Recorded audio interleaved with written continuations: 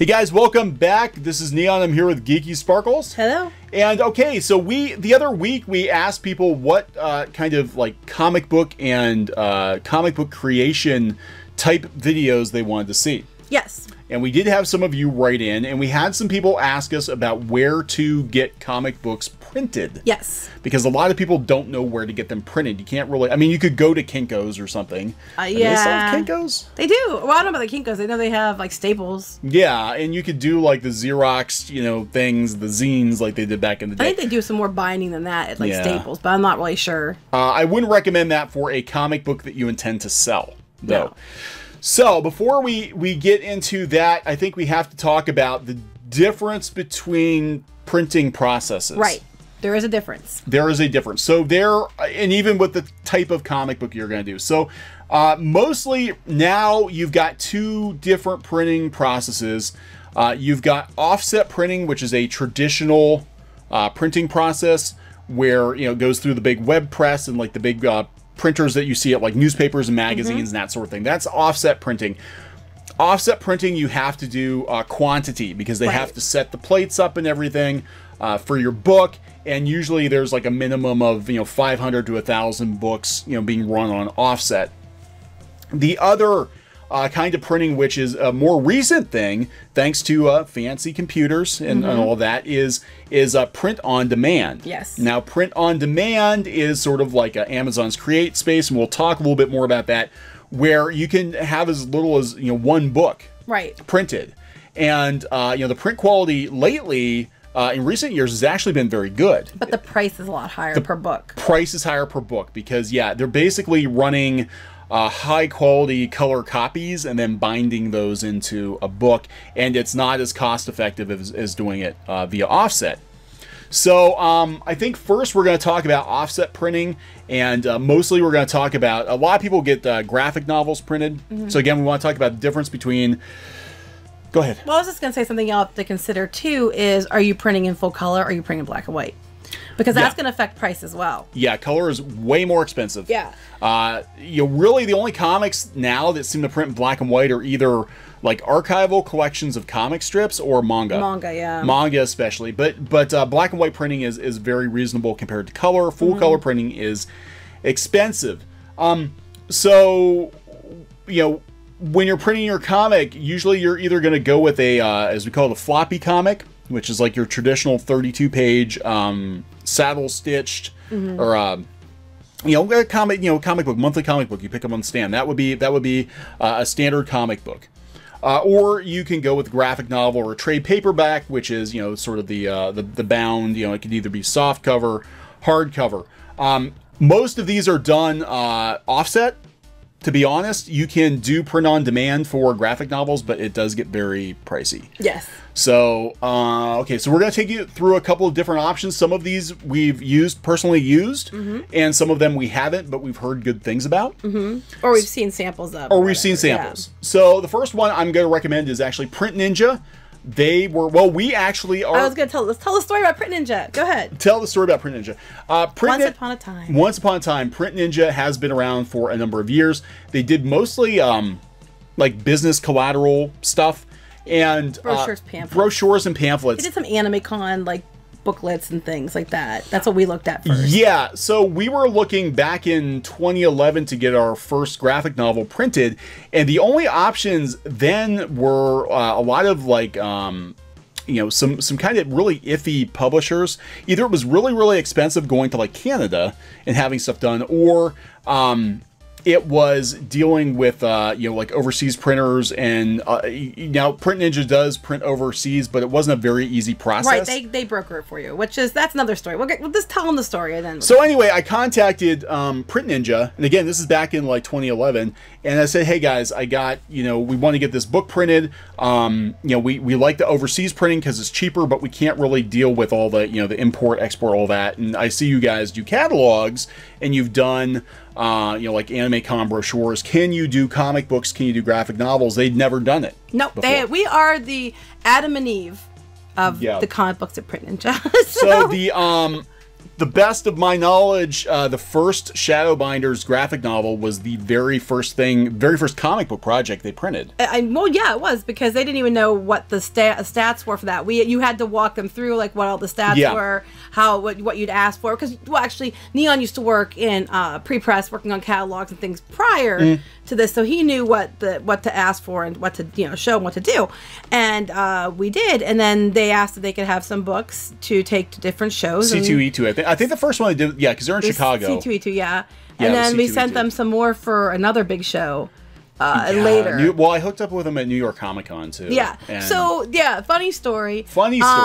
Print Ninja does graphic novels now, and they have a whole you're welcome. They have a whole comic book division now, doing comic books and graphic novels. And I know they've done some stuff for IDW. They do a lot of the Kickstarter and Indiegogo campaigns. A lot of webcomicers go. We have all the emails and stuff to show that it was. Yeah, it was us.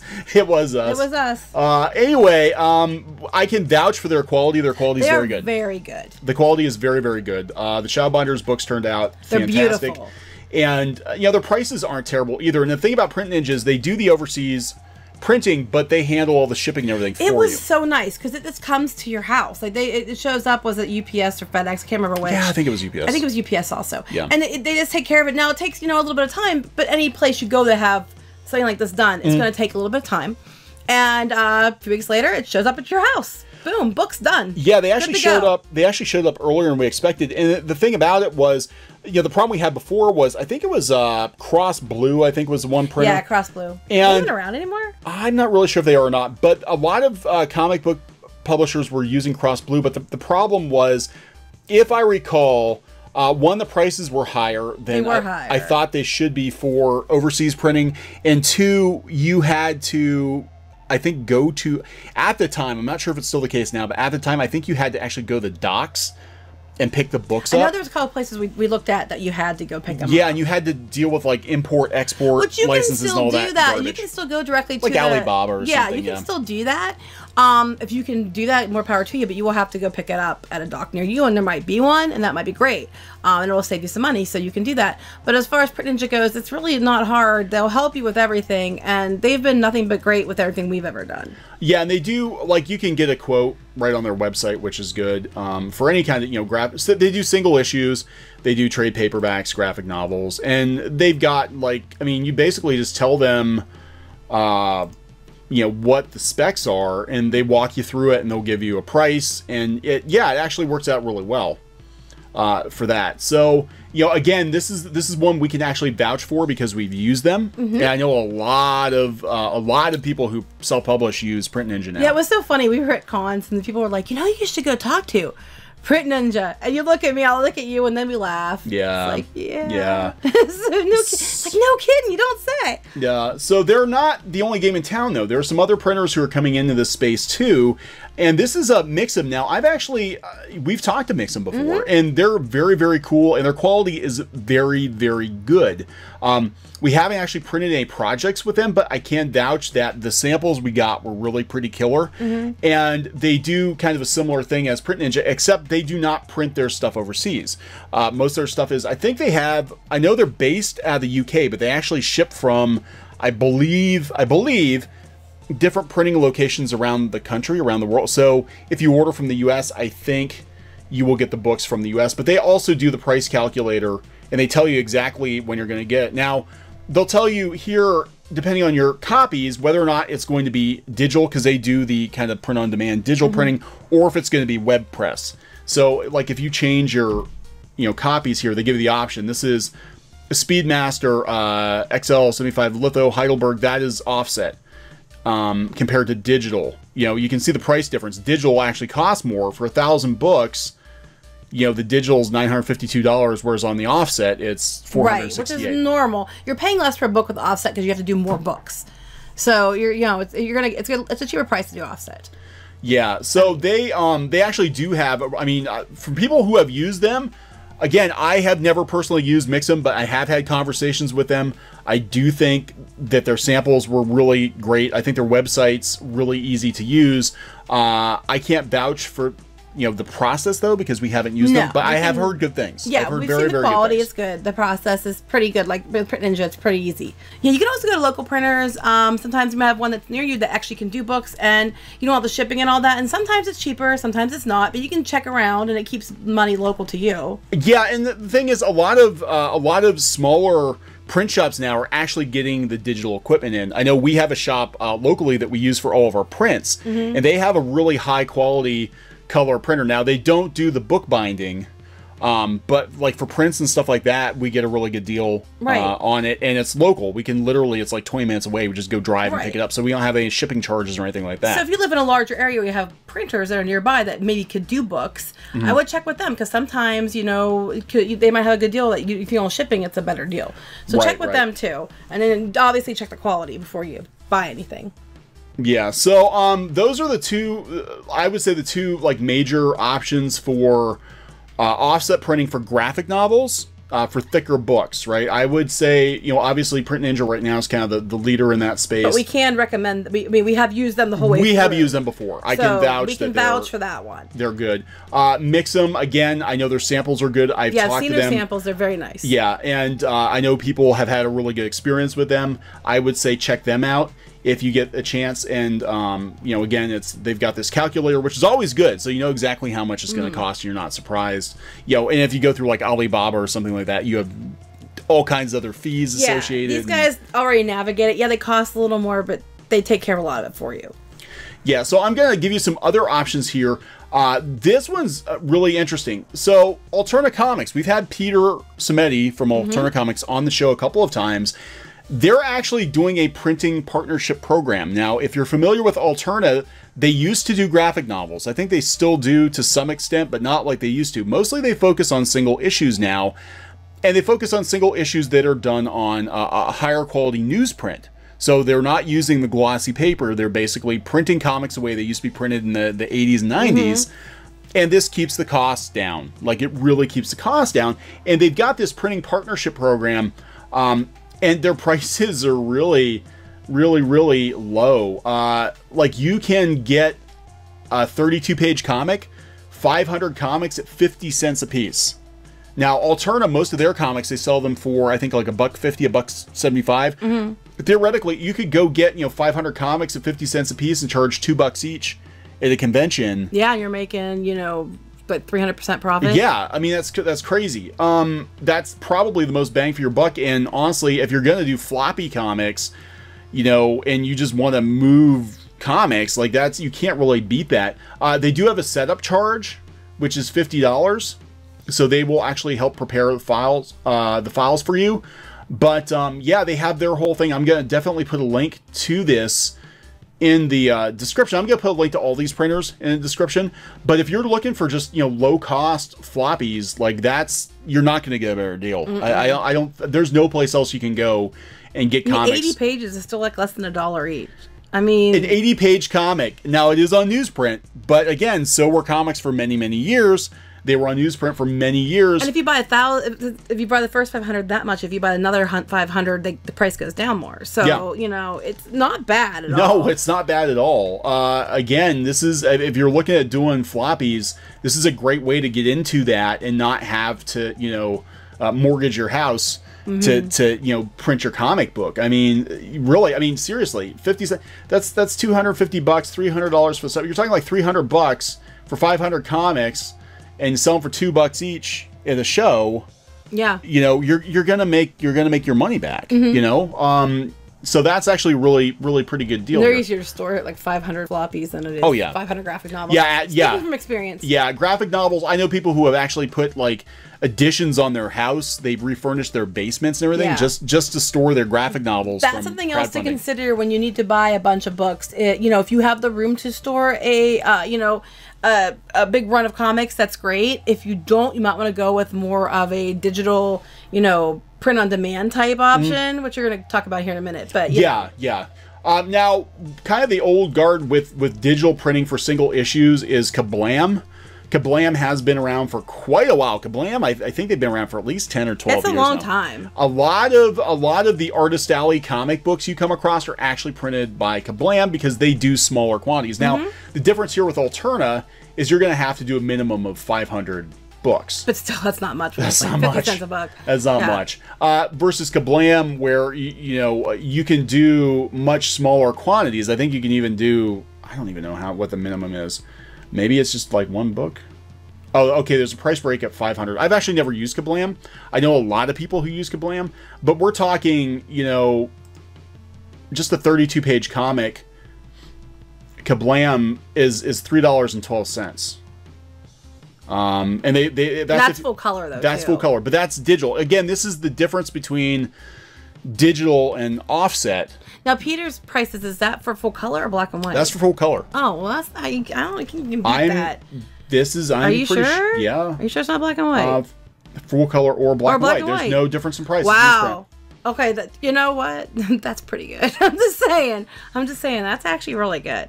You cannot beat that. No. I don't. No, again, it's the newsprint. You're not getting the glossy paper. Right, but again, most people who read floppies, especially if they're old school for fans. For floppies, I'd say you can go with that. I wouldn't. A trade, no. You're going to want better paper. Yeah. But just for a monthly, a $2 monthly, $1.50 monthly. Yeah. It's not bad. That's actually a really good deal, Peter. Good job, Peter. Yeah, good job, Peter.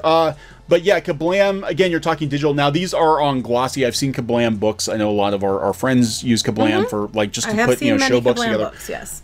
But they're not cheap, because they're doing digital, because it's glossy stock. You're talking. You don't have a limit. You don't have you could buy 5, but you're going to pay more per book. Yeah, now they give you a price break if you let them put an ad on the back of your book. I've seen many people do. Yeah, it's like 50 cents or 60 cents, but you're still talking $3. So 32-page book, paying $3 plus a book.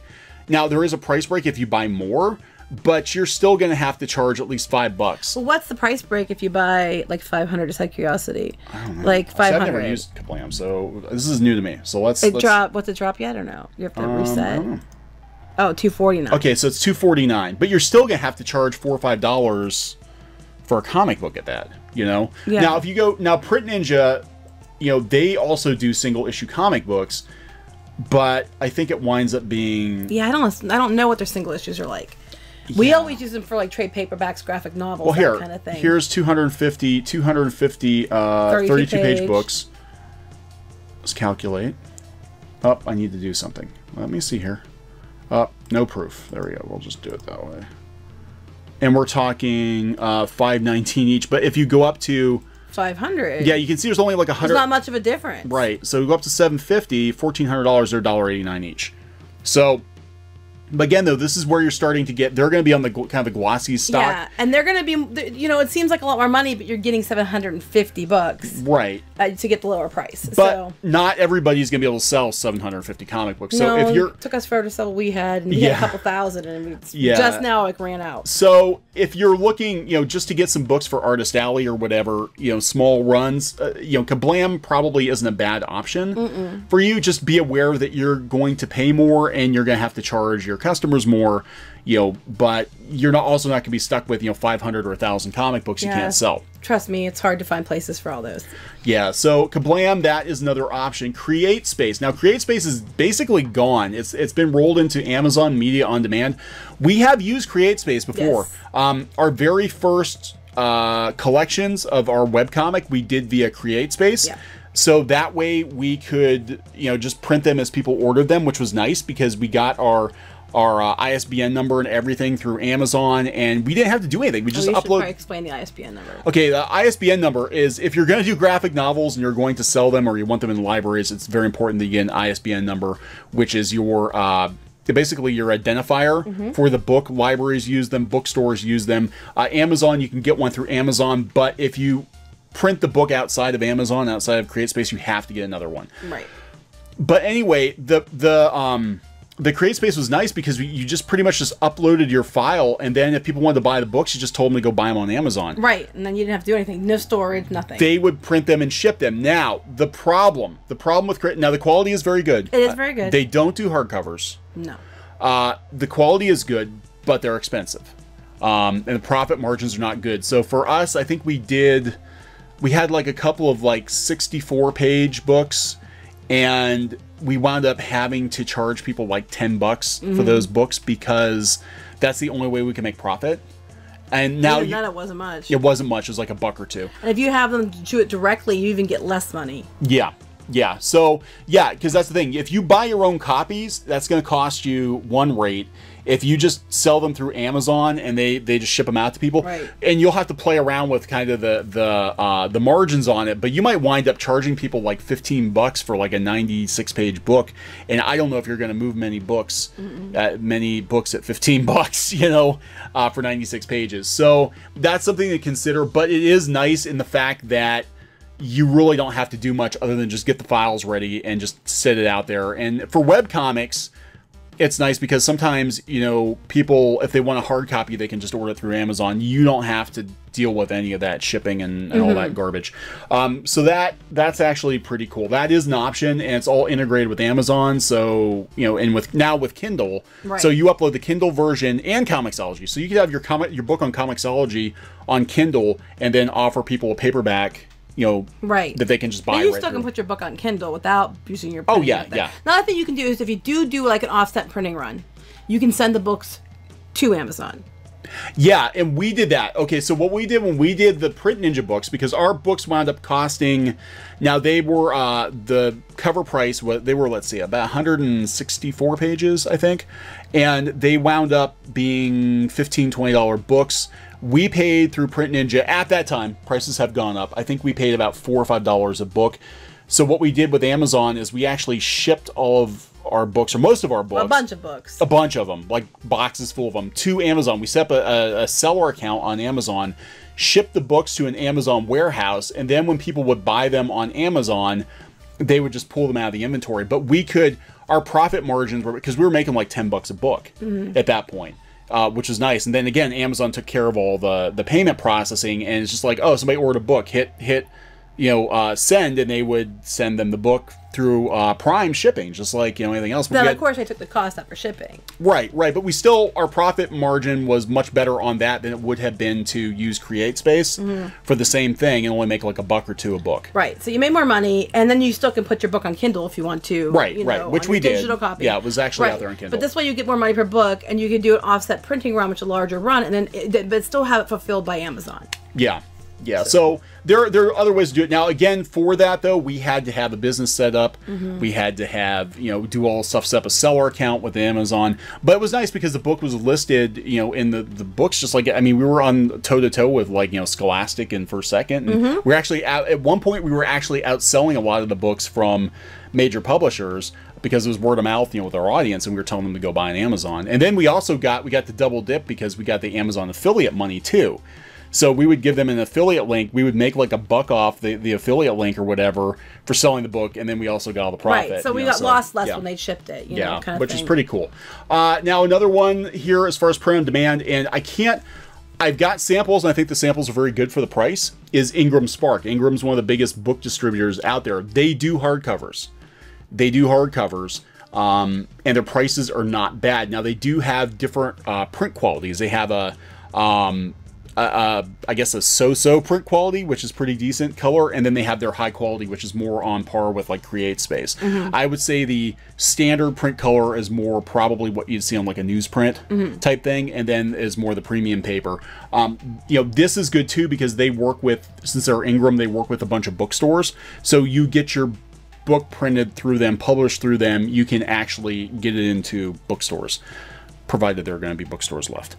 You know, but it does help because, you know, they help walk you through that process. Now, I did find one thing I will say about Ingram, and I did like their samples. We have samples. I thought they were very good. I find their site to be very confusing. I find it to be very confusing compared to, you know, how CreateSpace used to be and how Print Ninja and Mix'em are. I think their process is kind of confusing because I think they're more used to doing like prose books than comic books. But it can be done, and I know people who have done comics through them, and they've actually turned out pretty good, and I've seen them at shows. But again, it's quantity in this case too. You know, the higher the quantity. Okay, so anything you want to add?